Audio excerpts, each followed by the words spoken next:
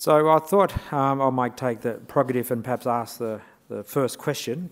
And we do have people out to pass microphones. But Catherine, you said, can science be trusted? It's a credibility issue. So how do you build trust in science in the face of critics and conflicting evidence? I think it was interesting to reflect on all the different sort of perspectives here, because there's science as it relates to the people who want the problem fixed, which is your farmers or the people who are being impacted by the problem not being fixed, your community, and then there's the public itself who don't necessarily know that level of detail but just are intuitively responding to the science and the story of the science. So I think it's useful to think about those things at those different levels and unpack it. So I was doing a little systems map as I was listening to everyone speak, and I put the science branch had, well, the total system health, like what is the outcome that we actually want? That's the vision. What is the role invasive species plays in relation to that, and what can we do to help protect it? I think that sort of builds upon what the science might be for a vision that we could all buy into. And then there's the science as in what are all the different scientific views and how do we try and close those gaps and deal with the uncertainty as well as possible, and in a way that might build knowledge of the public and to enhance the connection between the people who are impacted, the community at large and the public to that.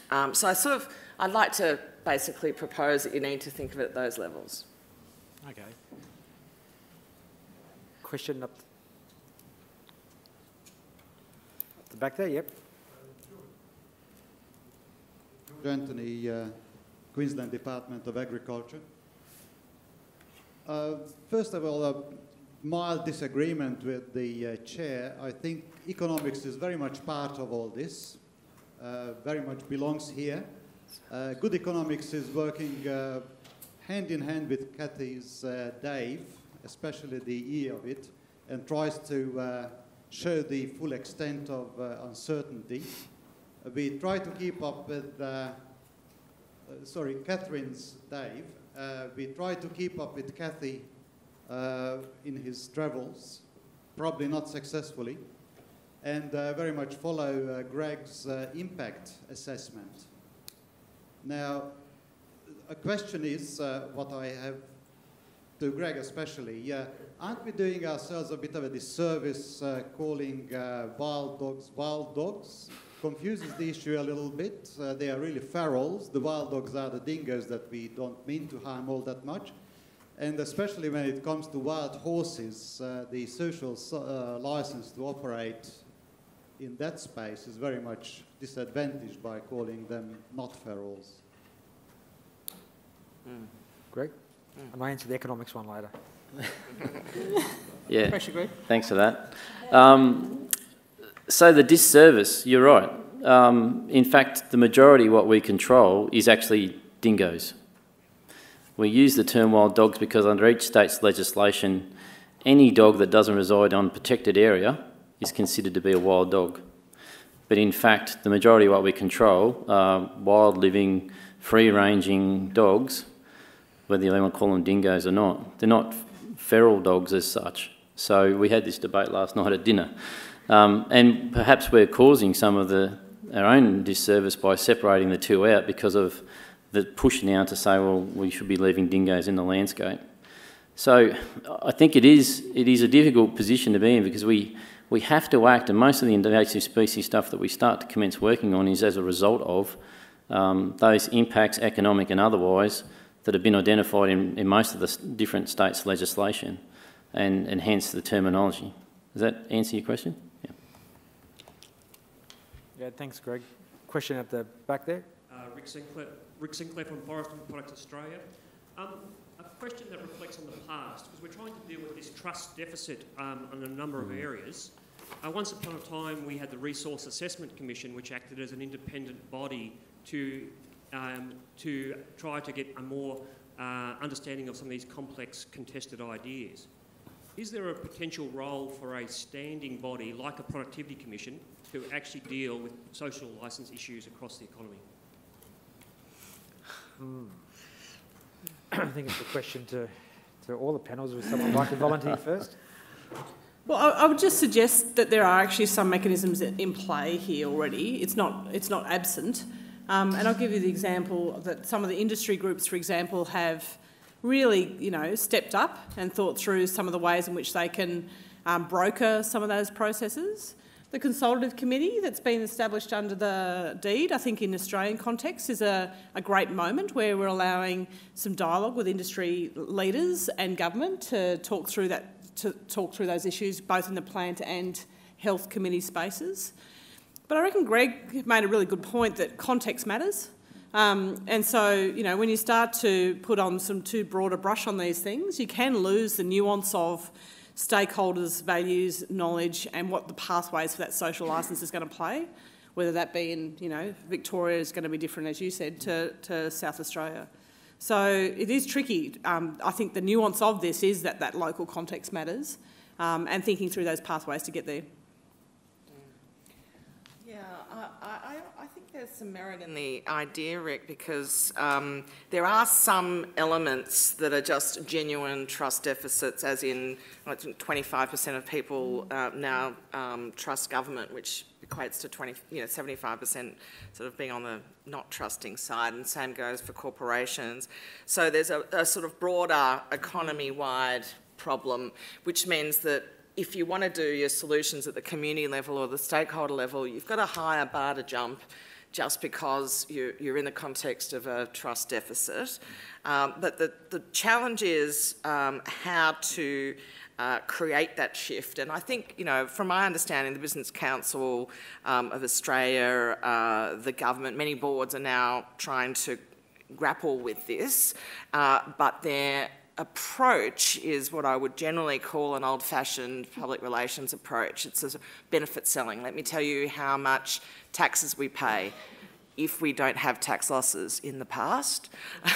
How much we would pay if we could pay it. So taxes, how many jobs, all of those kinds of benefits that the industry might provide as the rationale to offset all the negatives. And I think that's broadly why the social licence challenge is there at a macro level, that those things do not trade off in that way. And I think if we could just break the way that people think around benefit selling in the face of risk, that we would do a huge advance at the macro level, and then obviously that it would change the dynamics at the local level.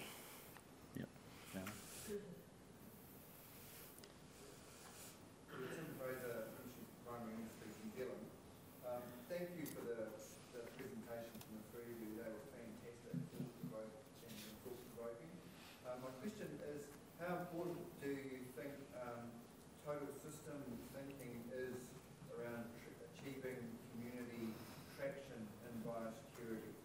And to give a little bit of context, I had a conversation with Ngāti Rekia in New Zealand, and the conversation centred around poverty, employment, and all of those health, and all of those things. And it started to turn around how do we think about biosecurity from a social enterprise perspective. And when we started to have that conversation, the lights just went on in the room. So I'm heartened to hear about the total system thinking, but I wanted to see how important you thought it was. Yeah, so I've written about this. You can see it on the Sora Ecos stuff. But I guess it's something that we're really exploring, because if you actually start from that ground-up view, you realise there's a bunch of other priorities before biosecurity kicks in, and also that affects the way in which they'll deal with those invasive species, whether they see them as a resource or as a curse, and also how management solutions need to be encompassed in that. So a lot of work we're doing now, particularly in Northern Australia, is absolutely about that. So, some of this is about, is there viable environmental service enterprises we can deliver? Is this just as part of that conversation as, can we knock off the pigs? Because if you can't think about... So the next workshop I'm running in Arnhem Land is about buffalo business. That's what they've titled it. Now, isn't that interesting? Buffalo business. What an interesting combination of terms. In other words, business is on the table as much as buffalo, because it's food for families, as much as a mustering opportunity, as much as a surveillance opportunity, and how can they get good data so that they can provide a data service. So those things have to be embedded if we're going to do anything of use in that area. So I think that total system health that brings in livelihood options, economic, things from that regional perspective, particularly in resource-poor remote communities, I found to be just key. I also think, and the thing I alluded to about that Panama, if we think about biosecurity as a total system response, that actually has to think through some of the, let's face it, some of these areas that are facing things like Myrtle Rust or, Panama are actually regional development challenges. What are we going to do to get communities to rethink new industries and land use? What are we going to do with these new scenarios when we've got different species or impacts that are happening? So I guess what we're finding is that there's a lot of interest now to rethink this as actually a regional transformation question as much as it is as a biosecurity control question. So that's where we're exploring now in Sorrow. I'm just trying to rethink that through. And of course that starts to bring in other players to the table: health, industry, regional development, local councils. So, really keen to anyone who else is keen on that to chat. Yeah. Deb Kerr from Australian Pork Limited. Obviously working for the pork industry, animal welfare and social responsibility around animal welfare is quite a topical thing. I want to sort of explore the contested spaces in the context of land use planning, and what we're seeing is an increase in activism around producers who wish to expand or to put in place greenfield sites. And so the area I'm really interested in comment from the panel on is, to whom is social licence owed? When you've got social media, you've got people from around the world who can lodge a submission to a local council.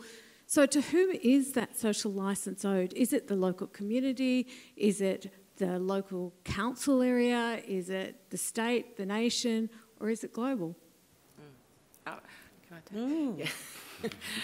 Thanks, Deb. That's a great question.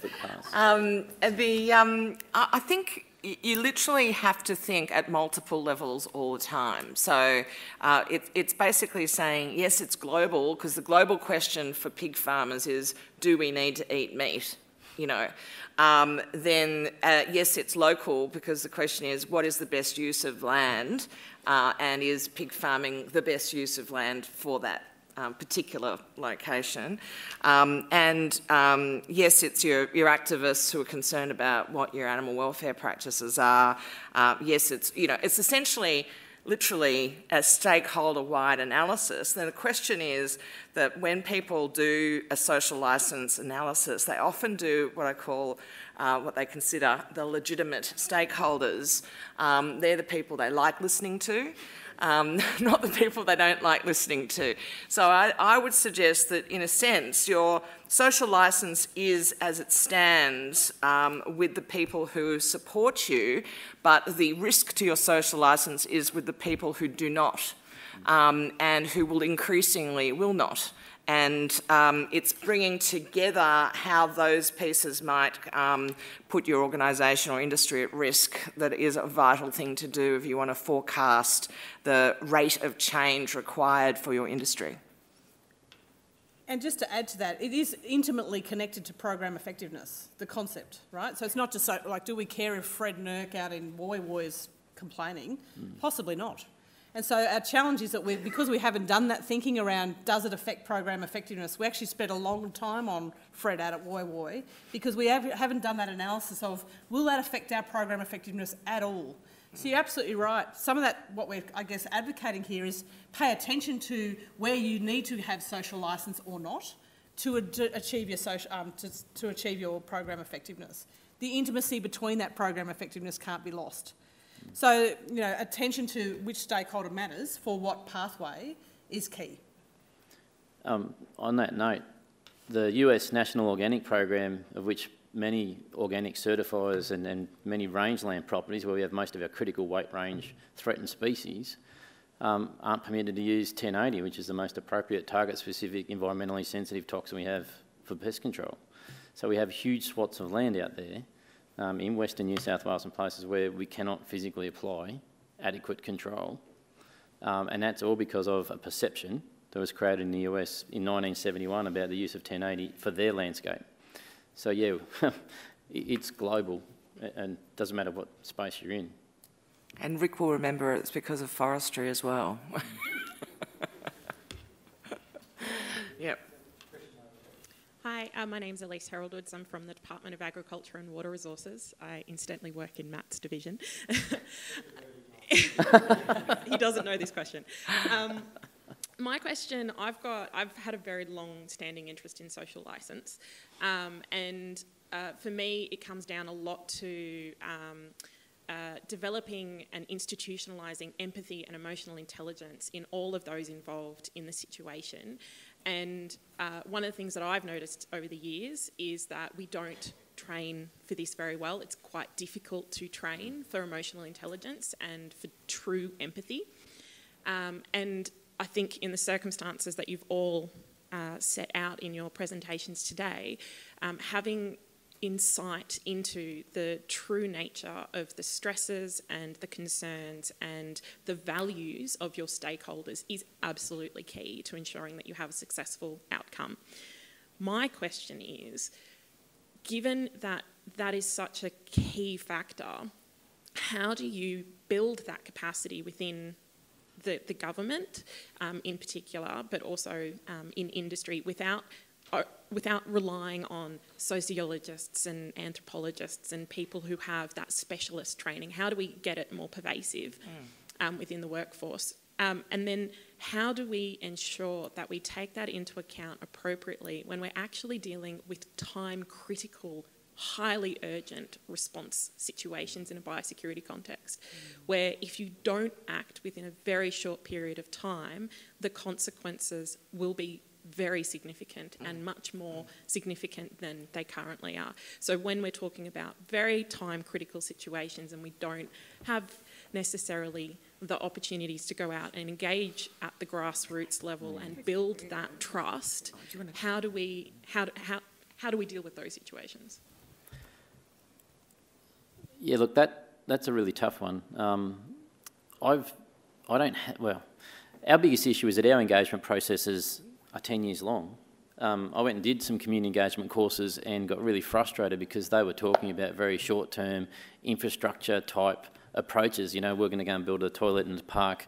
We're going to ask the community what colour they want the dunny doors, and when we paint them a different colour because we didn't get paint, we go out and tell them and inform them, and that's it. And I was explaining how we're taking community groups from here to here to here to here across their entire engagement spectrum over a period, and they couldn't comprehend it.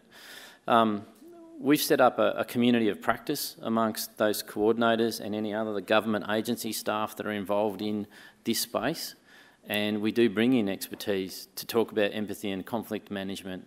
I guess I've become a bit of a mentor there and looking for information all the time about conflict transformation and stuff. They're long-term approaches.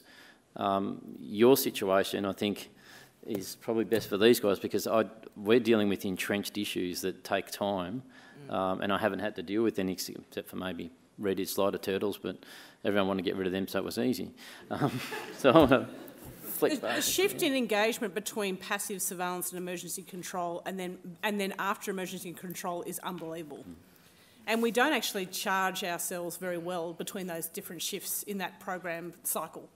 And then we do it again in the same region for another pestie that comes in at different times.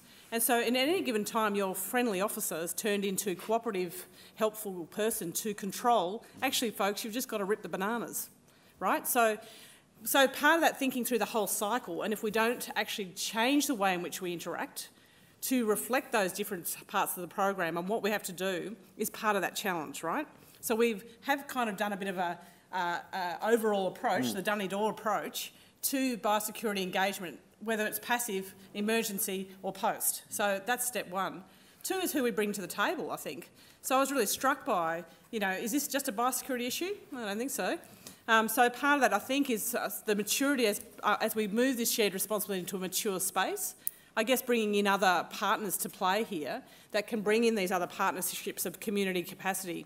So we've talked about community resilience to biosecurity a fair bit in our work, and that is building that resilience. And we've worked out that pathway might not be from a biosecurity officer. might be from Vinnie's, you know. So taking those pathways quite seriously, we're just trying to collect a bit of evidence for that to say building resilience to communities so they can handle the next biological invasion and then some actually has that kind of more holistic approach. I mean, I think from an organisational point of view, in order to build this true empathy that you're asking about, there's systems, which is your risk systems can't just be about technical risk. They need to be about outrage risk or the public intuition, and it addresses, therefore, some of those conflict issues and interprets and allows you to anticipate those. So if your systems address it, your strategy, as in, do I really want to know what the community thinks or what the critics might think in order to go from where we are now to where we want to go to, that's essentially a strategy, then you would be thinking about people in relation to that. And as a result of having that, those two things in place, then the need to have a capability increases. So you can actually structure that capability training. Things like, for instance, we teach generative listening, so the difference between active listening, nodding your head, you know, generating a new idea that comes out of an interaction so that it resolves conflict, being able to assert versus compete in terms of your opportunity to collaborate differently. There's a whole set of skills that we aren't teaching people that we could teach people that it could be then in a form. So when we've been doing things like cultural change to support social licence, we create those capability shifts in the process. So ideally your incentives, your job roles, your accountabilities, etc. change. So we did one for an environmental regulator where we said, okay, well, if you want to make your way to being a regional manager, these are the kinds of skills that you have to have A, learned, B, demonstrate to get to the point where you have to deal with regional level risk. That is not just technical risk, it's also community risk. So it sort of professionalises the concept of empathy and sort of stabilises it in the system. And I think that's necessary because we've done that for all the other credible technical assessments of the issues. Yeah. Thanks again for a great set of presentations. It's Tracy Henderson here from Sugar Research Australia. I guess I was just reflecting on the presentations yesterday and the consumer, I guess, pull or demand for increasing standards and, I guess, agriculture's response to that. And I was just keen to hear your views on whether you felt agriculture is doing enough to maintain our social licence to operate. Is agriculture as a whole, not specific topics or regions or industries, just as a whole, where do we stand, I guess? And then I think we need to do more, so in anticipating a possible opportunity to do more, I guess just building on from the last question and the last discussion, what high priority opportunities exist to help agriculture maintain and improve its position, in a national sort of sense to maintain and improve our social licence to operate? Thanks. I mean, there are standards out there that, you know, other industry groups have thought about in terms of their social acceptability and thinking about what they call co-benefits of their operation and metrics around that. And so I've done that in the carbon industry, for example, in another part of my life where we've just thought about some of that co-benefits for farmers. That's basically about sustainability goals, but that also talks to what are those sort of social dimensions of that operation that can exist. It's an interesting one, isn't it? I mean, in particular in biosecurity, I think that point before about when this is on high speed, that gets really hard to maintain a standard particularly. And so that shift between passive and active, I think we call it peace and wartime, which is problematic terminology, but you know, just that moment has to be embedded in that standard though, I would think, because it matters. Yeah. Just quickly, I mean, is agriculture doing enough to impress upon people where their food comes from to start with? I mean, is that the gap first? Because I mean, I've got young kids, and you know, I wonder whether that's part of the gap. The social licence aspect is that the rest of the community might be divorced from where their food comes from and how much effort and time and concern and welfare goes into its production. And potentially you might be sort of putting a cart before the horse. That's just a... Yeah. Oh, well, we have our first disagreement, Greg. Okay. I think it's sort of, I mean, everyone would have to put food security up as a critical human requirement. So I don't think it's a desire to undermine food security that gets people to be concerned about agriculture or the loss of social licence in relation to agricultural practice. So I think it's a... if you like, I almost think it oppresses or represses the level of concern because people are fearful of changing the system too much as to undermine the system that provides us food. So my suggestion is you actually have to face into your issues that people are concerned about and address them effectively.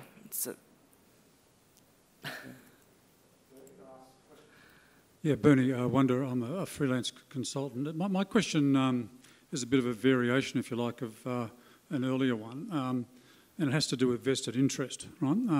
And that is, I fully appreciate what you say, Catherine, the question's to you, regarding the advantages of the Dave approach and in order to generate social licence. But at the end of the day, we all frequently encounter circumstances where powerful vested interests are at play and that they're going to be irreconcilable basically because at the end of the day people are maximising different objectives towards different objectives and it comes down to analysis of what's the best public policy decision, right?